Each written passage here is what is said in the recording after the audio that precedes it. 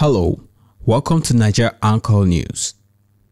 In today's news, jubilation as President Tinibut makes 2 fresh appointments. Now the news in detail. President Bola Tinibut has approved the appointment of Abba Ibrahim and Muda Yusuf as members of the board of the Nigeria Customs Service.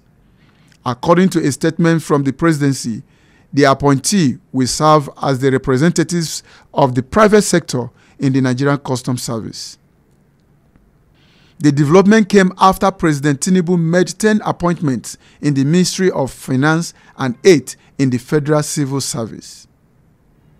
According to a statement signed by the president's spokesperson, Ajuri Ngalale, on Friday, November 24th, the new appointees will serve as the private sector representatives in the Nigerian Customs Service.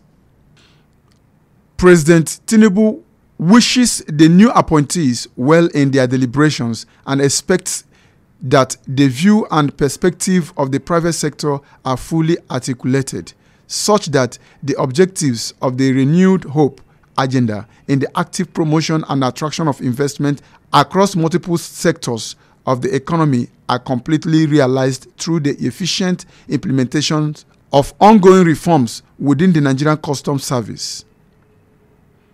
President Tinibut makes 10 appointments in Finance Ministry, 8 in Civil Service.